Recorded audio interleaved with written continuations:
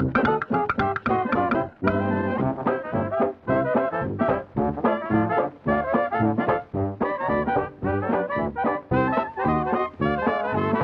friends, Soft Illusion is back with a new tutorial on integration of camera on a custom robot.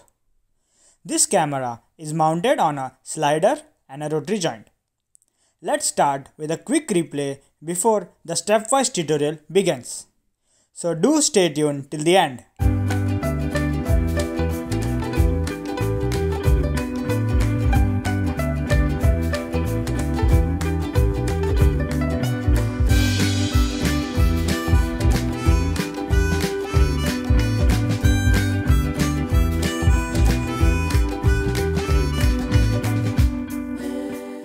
If you have not seen how to make the robot, the linear joint and the rotary joint, do watch videos of this playlist. So today we are going to integrate a camera on this rotary joint. So now we will have live streaming of images as the robot moves and as the linear actuator or rotary actuator moves. I think many of you are excited and have smiles on your faces, but because when there is camera and robotics, it's fun. So let's start the video. First of all, we will add a camera link on this link. So we'll go to robot, we'll go to slider joint because this is the parent joint.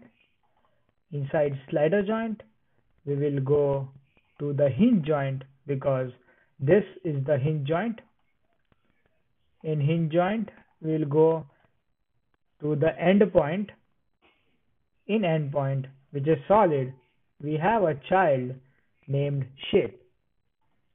So this ochre yellow cylinder is a shape which is in hinge joint. So now after this shape, I can add a camera. So now we have added a camera. If you see, these are the parameters of camera. Let's name the camera as, what do we name? Let's name it as cam. And now we don't need to have translation and rotation because we are going to use this component as camera. So if I take the camera out, this will be the edge of camera. And if you are making a real robot and want to fix a camera with respect to some link, you can add your translation and rotation simultaneously. So now in terms of camera, we are ready. There are many other options like width, height, field of view. We'll look into some of the options soon. So now let's edit our controller. So in controller, we first of all include the camera.hpp because that is the library API which connects Webots to the visualization of camera. So these are the camera parameters where we have a pointer CM. I don't think we need this get image anymore. Let's make a pointer CM for camera. This is pretty much similar in spirit to making motor, making a GPU, GPS, or making IMU. So after that, we assign the pointer the name of camera. In our case, it is cam, what we just now named. So now we connected this camera with this controller and we will get feed of images every 64 milliseconds. So my time step is 64. So I pass in time step. So my camera is enabled every 64 milliseconds. So this is all about camera.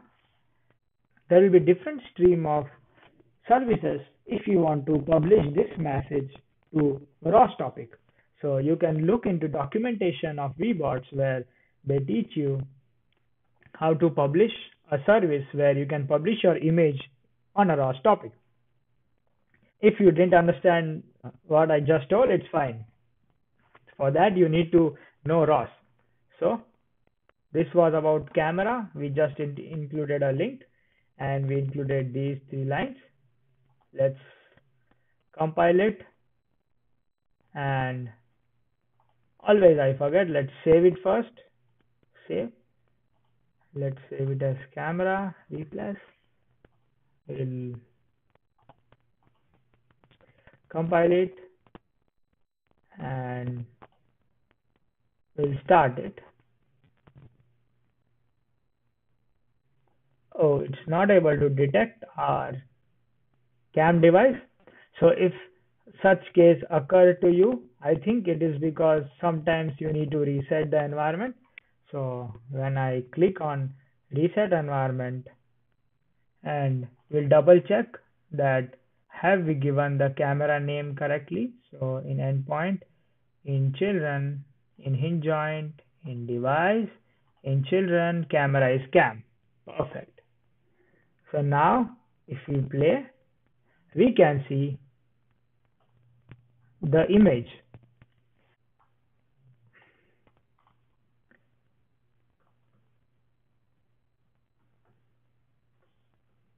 And we can even rotate the camera view.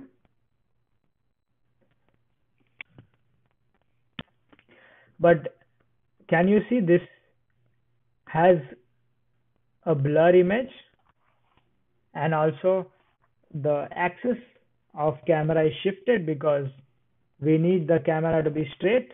So if such conditions occur, we can go in camera node and we can have rotation about x-axis, I suppose 0 by 1.57. No, it's not x-axis, it should be z-axis. Yeah, exactly. See, we got our image correct, and now to increase the resolution of our image, we can specify the number of pixels which are given here. So we can increase this to 640. Let's do it 10 times and height to be 640. So these are the changes we did. Let's do field of view to be 1. So we can see a bigger thing. We will save these parameters. Yeah. And we'll reset it and let's see what happens again. And when we play, you can see the clarity of image has changed because it was 64 pixels initially, now it's 640 pixels. So once your camera is made, you can pretty much do many things with this. There are many other options, you need to look into it. So you can change the focus, you can zoom, you can use it for recognition. And if you have a real application where you have a camera and you want to have the same parameters of your camera, you can even use lens flare to change the parameters. So this was all about camera. It feels like you are actually driving a robot. So I would definitely tell you to try this.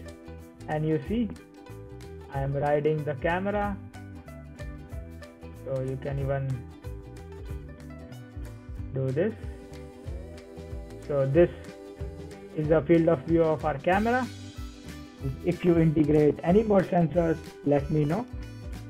So this is all about how to integrate a camera and feel as if you are sitting on a robot. Thank you and enjoy making this, and even share. We have an Instagram handle named Soft Illusion. So if you make such robots, do share it on Instagram. Thank you.